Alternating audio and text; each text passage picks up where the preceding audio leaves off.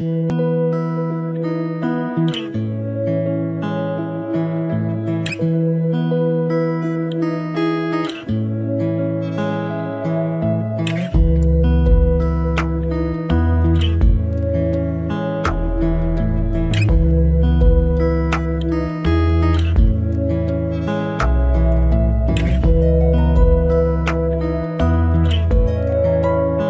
everyone. Welcome to another episode of Java with Jim. I am Jim Phillips. I greatly appreciate you being here.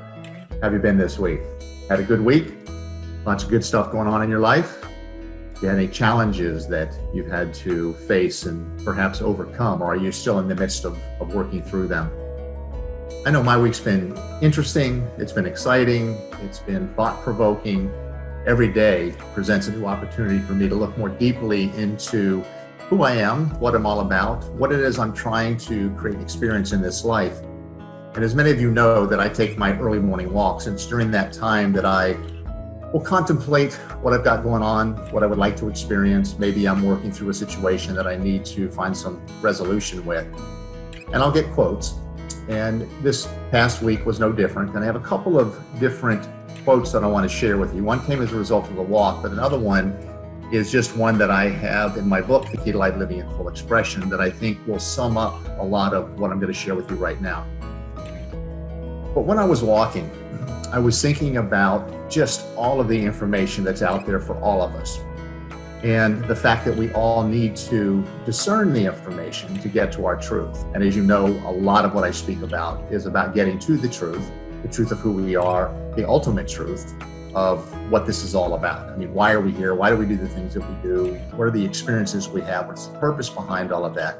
But really moving through this progressive realization of the truth.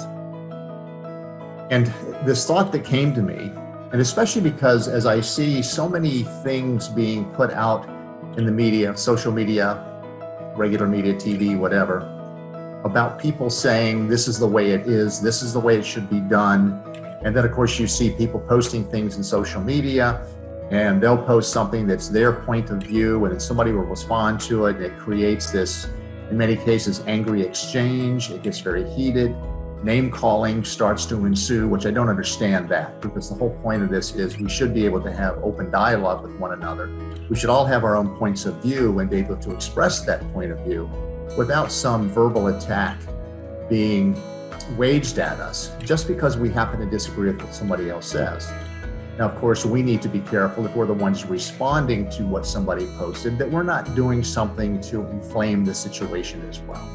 So as I was thinking about all this past week, a thought came to me.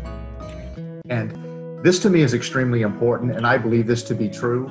And I think if you have watched any of the other Java with Jims, or if you have read a lot of what I have written, you know that I try to preface, I'm not going to say I always do, but it's always in my mind, but I always try to preface what I say by, what I say is what I believe is, meaning that's what I believe. I'm not saying this is the truth. I'm not saying you have to believe it. I'm not saying anything like that.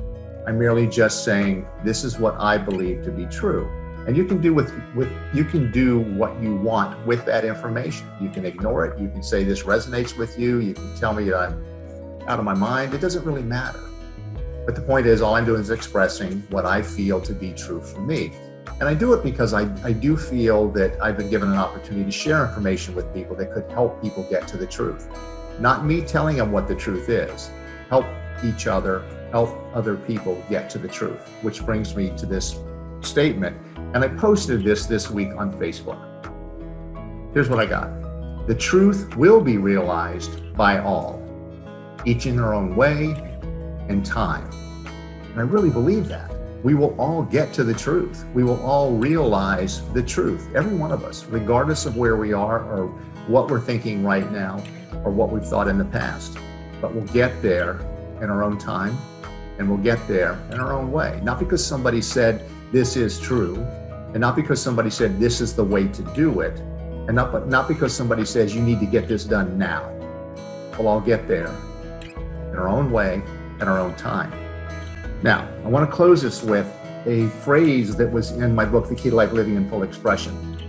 And this really has to do with taking responsibility for our own lives, but also getting to the point that each one of us can influence other people by who we are and what we say and how we interact with them.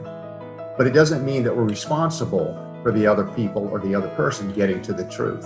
That's incumbent upon each one of us to get there in our own time, in our own way. So here's what I wrote in Key to Life Living in Full Expression. I can inspire you with personal accounts and challenges and successes. I can inspire you with the success of other people. I can't, however, motivate you or hold you accountable for doing the things you need to do to enjoy the success in life you desire and deserve. Only you can do that. You must take ideas and information that apply and implement them. You must make adjustments and adapt as necessary. You must hold the vision of the life you want and do everything in your power to move towards its realization. In the end, nothing works if you don't. I appreciate you being with me for another episode of Java with Jim. I hope you gained something from what I said. I hope it helps you on your path to your truth so that you get through the realization of the truth. Anytime you have a question or comment, please leave it below wherever you're watching this video, or you can reach me at jim@livinginfullexpression.com. If you want more information about me, the work that I do, want to order any of my books, or just contact me directly, you can also go to my website, livinginfullexpression.com. Again, I appreciate you. I thank you for your time.